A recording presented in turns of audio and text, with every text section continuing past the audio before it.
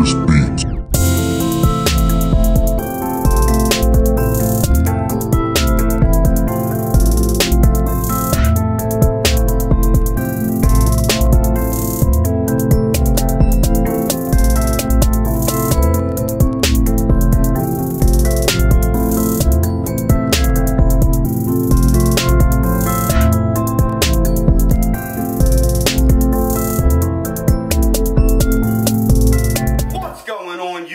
It's your boy, Richie Ruckus. We are back here today. It is Friday, February 15th.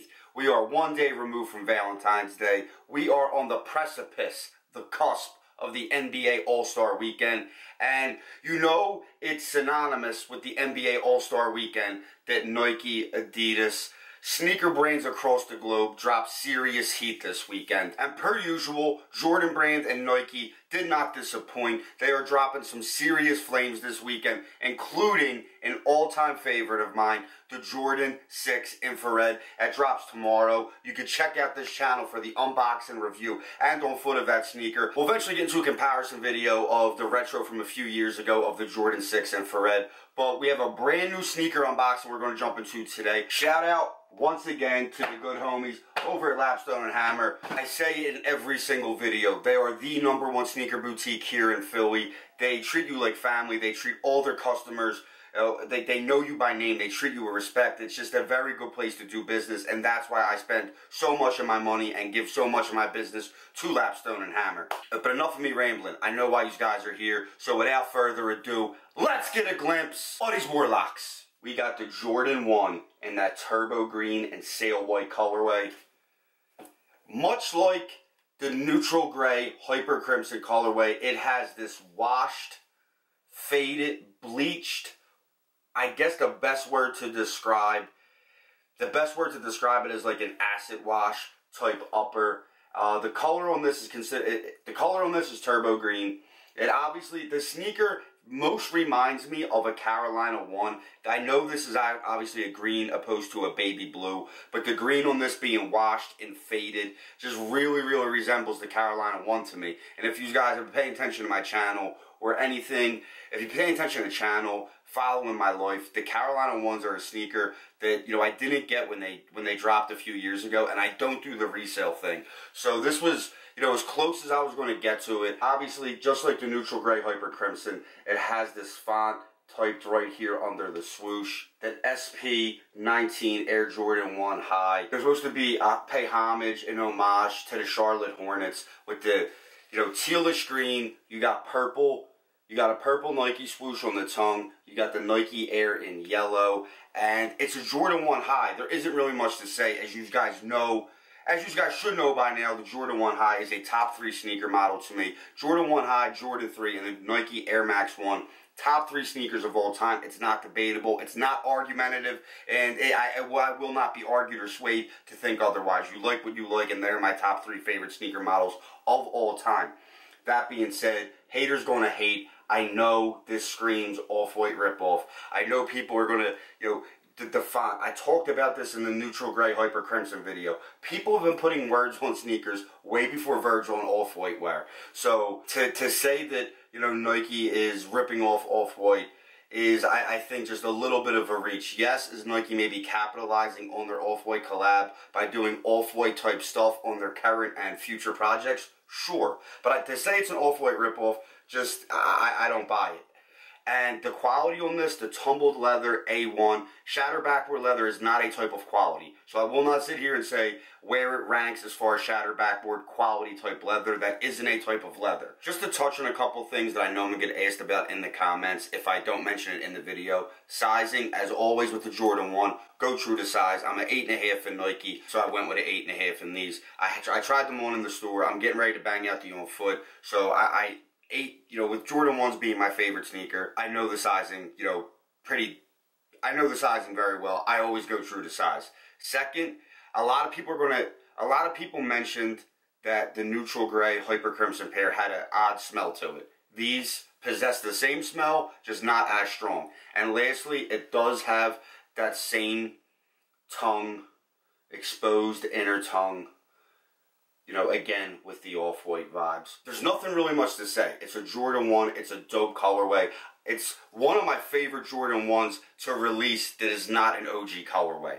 But I'm not going to take up too much more of your time. We're going to go bang out it on foot. Like I said, I'll be back tomorrow with the unboxing of the infrared Jordan 6. But let me know what you guys think. Leave comments down below. Do you think Nike is trying to capitalize too much on the off-white collab? Or do you think that they're putting the text and the writing on the sneakers is a dope move by them? Just a few more quick things to jump into before we do the on foot. As many of you know, the sneaker does come with quite a few laces. You got the white laces that are already pre-laced into the sneaker. You have a turbo green pair and you have a purple pair. I'm actually thinking of doing a lace swap and putting orange laces in these. For some reason, I think that's going to be, you know, a dope move, and they're going to pop. So I'm going to try that. If not, I'm probably going to stay with white, maybe throw the purple in. Not exactly sure. But the last thing I do want to touch on, if you guys are local to Philly or follow Lapstone Hammer on social media, tomorrow they are doing the Pick Your Poison of their newest dip dye collection. Go give them guys a follow. I have all their stuff linked in my description, as I usually do when I get a sneaker pickup from them. But that's it. We're going to go bang out this on foot. I'll be back tomorrow with my honest review of the new Jordan 6 infrared. But until then,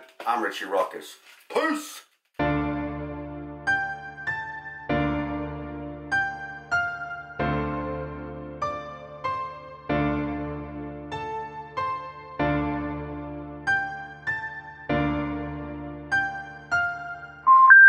The number you have reached, 911, has been changed.